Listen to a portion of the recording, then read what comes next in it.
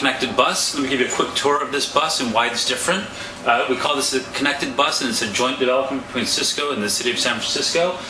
So from a technology perspective, some of the things we have on the bus, I'll give you a quick tour.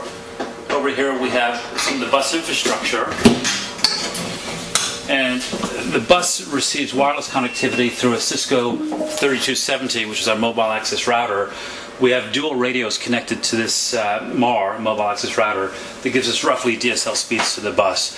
So in addition to this bus being a traveling hotspot where people can sit down on the bus, use their laptops, their PDAs, their phones, and be productive when they're driving to work or riding to work, the bus also uses the MAR to get access to external services, which we'll show you in a minute.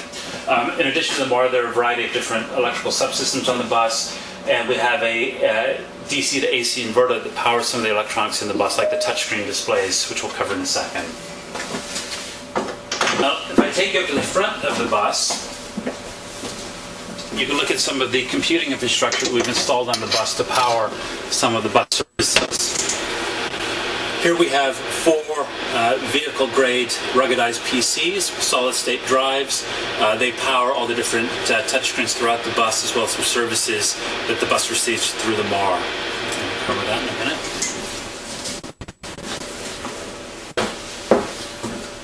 From an interactive perspective on the bus, there are 5 screens on the bus. We have a touchscreen behind the driver here. Like an airline stories.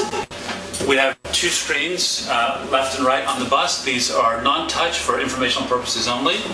And then in the back of the bus, we have screens on both sides. These are called the sail panels. And we have a screen on this sail panel and a screen on this sail panel. These screens are controlled independently via independent computers. So multiple people can be using these services at the same time. Let me walk you through a couple of the services that we're showing or we're offering the riders in the bus. These are all touchscreen displays. If I don't interact with the touchscreen, it'll roll through a variety of different screens every 30 seconds or so. But if I want to get a service on the bus, I can walk up and touch the screen. Some of the things that you can do, there's a bus location service, so I touch that, and it shows me where I am. There's a GPS transponder on the bus, and I can interact with this map and see exactly in real time where I am on the bus, where the bus is in the city. In addition to that, I have wait times on the bus. These are predictive wait times, and basically what this means is that when I'm on the bus traveling down the street, this shows intersecting routes with a prediction time. So for example, if I get off at the next stop, which is Folsom and Pacific, I'll be waiting approximately 6 minutes for the next bus to arrive. In addition to that, we have some messaging around connectivity on the bus, so some of the services you can use while sitting on the bus. You can use your PDA or phone or laptop and get wireless connectivity as you're riding the bus to your destination.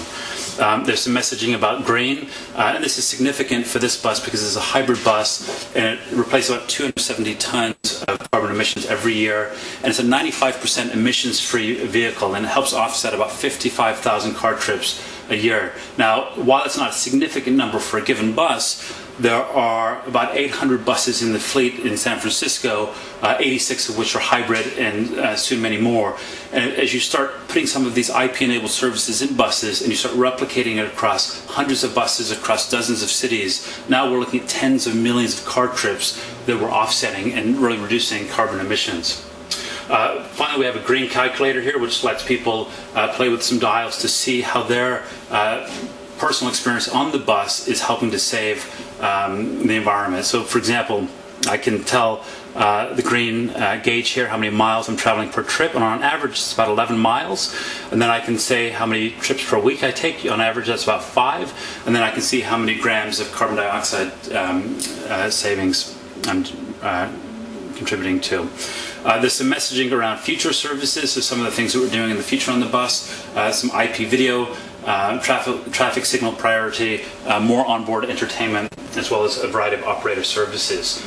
Speaking of operator services, if I'm the operator of the bus, there are screens for me too. So for example, as the operator, I have a vehicle maintenance screen, and when the bus rides into the yard, the bus can transmit relevant information from the bus to the systems in the yard.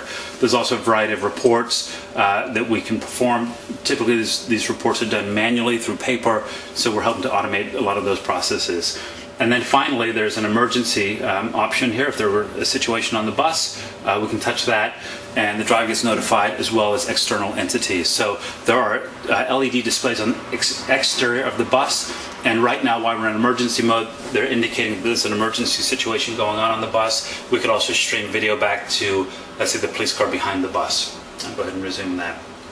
So that concludes the interactive portion of the touchscreens. And as I mentioned before, we've got 2 touchscreens in the back, 2 screens in the left and right side of the bus, and then a touchscreen behind the driver.